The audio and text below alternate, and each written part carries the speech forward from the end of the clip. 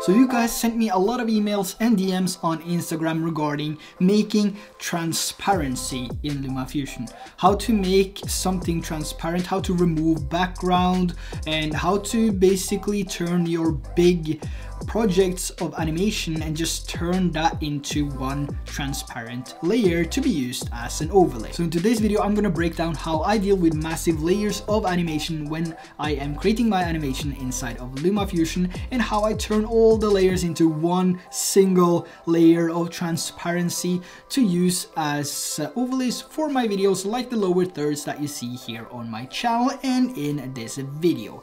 Now there is going to be some free lower thirds in this video, some brand new lower thirds, just a sample of the big pack which is coming soon on RobHKvlogs.com. Just make sure to stick around until the end to find out how you can get a hold of these animations yourself. These are optimized, so it's basically drag and drop.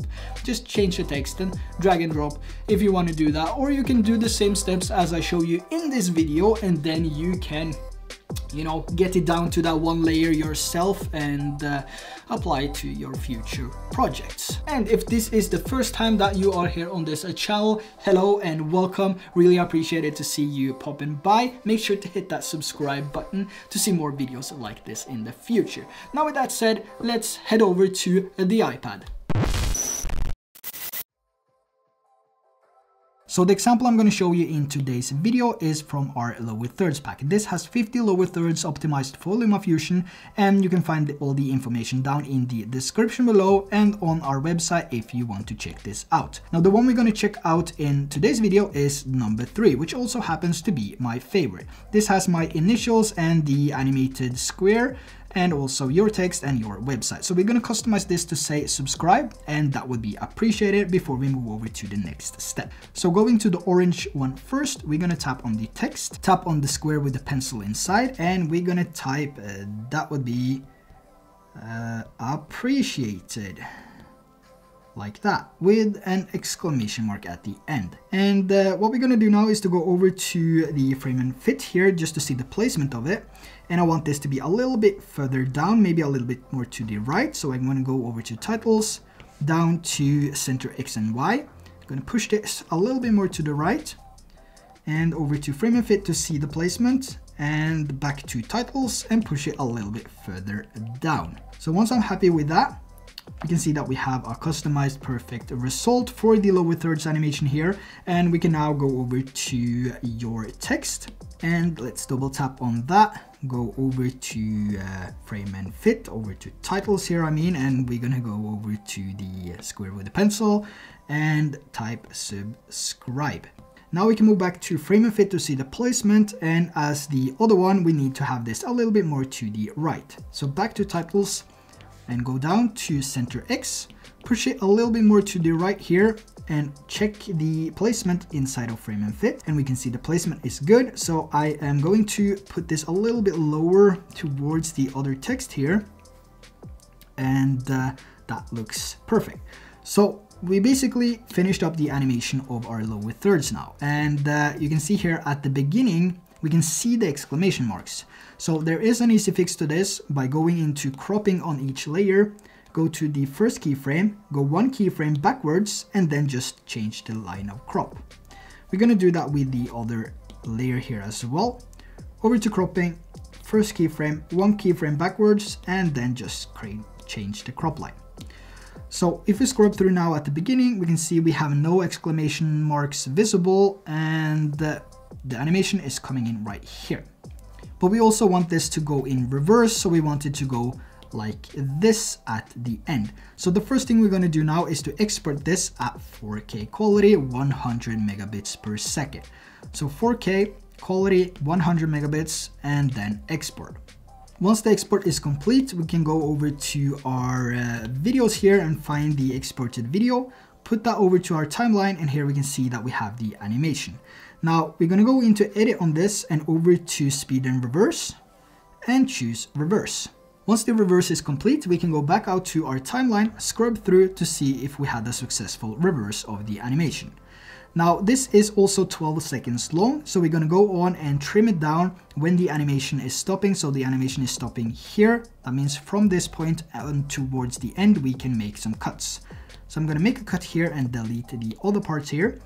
And the same thing with the other one here. This has the animation stopping around here. So I'm going to go to this point, make a cut and delete the part in the middle.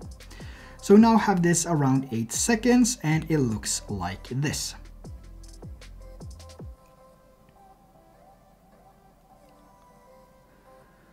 So the next thing we're going to do now one more time is to export this at 4K and 100 megabits. And we now have the animation complete. So if we take this layer here and drag over to our timeline, we can see that we have the animation coming in and then it goes back out. So let's move over to a current project that we are working on. We can take the lower thirds file, drag over to our timeline, and once we scrub through here, you can see that the screen is turning black, but we still have the animation which we created. So there's two ways to change the look of this and to remove the black background. Now one is to use the blending mode screen, which is inside frame and fit, then blending, and then blending mode to screen. Now this may make your animation transparent or has some transparent look to it. As you can see here, we have some transparency to the orange text here, which some might not want. So there is a different way of changing this. But if you have an animation which is completely white, then I suggest using the blend mode screen is the fastest way to go. But if you don't have that, we can always go over to the color and effects here, over to the keyhole, and then we can find Luma Key. By applying Luma Key, we remove all the dark areas, or we can remove the white or the lighter, brighter areas. So going into settings on the Luma Key here, we're going to start by taking the roll off to 100. And as we move the sliders around here, you can see that we remove the orange now. And by taking the other one, you can see that we enhance the orange and we make it less transparent. But there's one adjustment we need to do. We're going to take the edge blur radius down to 0, and you can now see the animation is looking better already.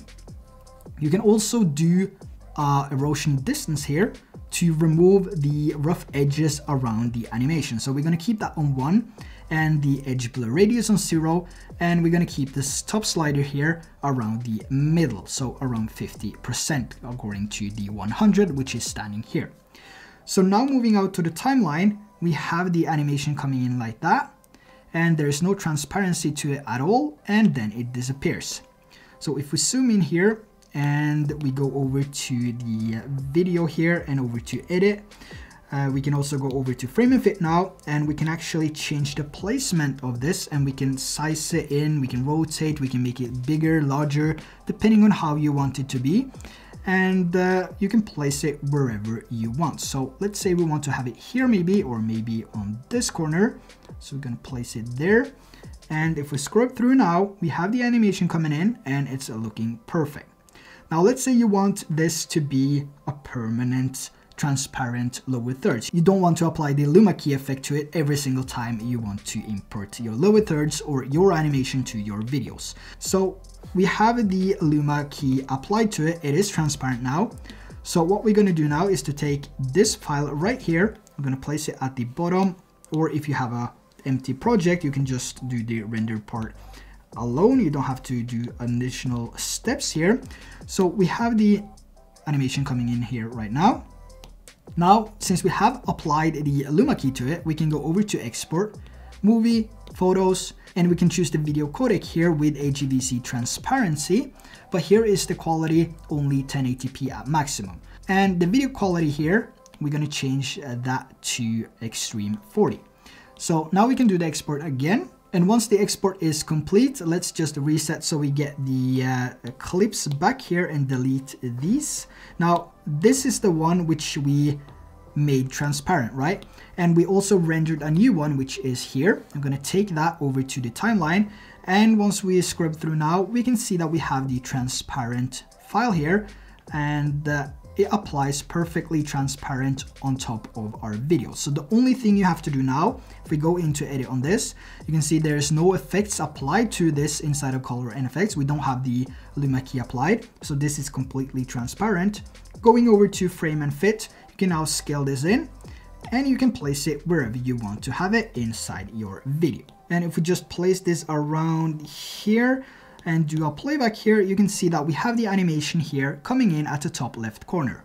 Fully transparent and drag and drop ready to go. Here we have an existing project with a lot of different stuff going on, and I want to have, let's say, my lower thirds right here. So what I can do now is to simply take the rendered alpha file or the transparent lower thirds, place here, and once I scrub through here, you can see that the lower thirds is coming in perfectly transparent and is creating a really awesome look and a professional look to your video. Now there you have a couple of ways of making things transparent in LumaFusion, especially when you make some lower thirds animation, or if you just make some box animation or whatever you throw at the timeline. Now blend mode, of course, the easiest with white animation, but you can always, you know, save the Luma Key as an effect if you don't want to render it and you know, have the drag and drop method. If you just want to, you know, have the 4K instead of double rendering again from 4K down to 1080p. And have the transparent. If you want to have the full quality of 4K, you can make a preset. Once you apply the Luma Key effect, you can just save it, and the next time you apply the rendered animation, which has the black background as we've gone through in this video, then you can apply the Luma Key and you will still have your 4K animation. So that's also another way of doing it. So in the beginning of the video, I mentioned some free lower thirds as well. The password has been hidden in this video, and I assume that you found the password. It's a little bit easier this time, and you can find everything down in the description below. Just take the password and go to the link in the description, type in the password, and you can download the samples. This is samples from a whole new line of lower thirds, which is coming soon, along with a remake of a lot of transitions to make it easier for more sort of a drag and drop style of editing. Now I really hope that you enjoyed this video as well, and if you are new here, make sure to hit that subscribe button. That would be really appreciated if you did so. Check out RobHKvlogs.com if you want to see some presets and take a look at the presets that we have available for LumaFusion as well. And with that said, that's the end of the video, and I hope to see you guys in the next video as well. Make sure to comment what you think of this video down below, and with that said, I'll see you guys in the next video.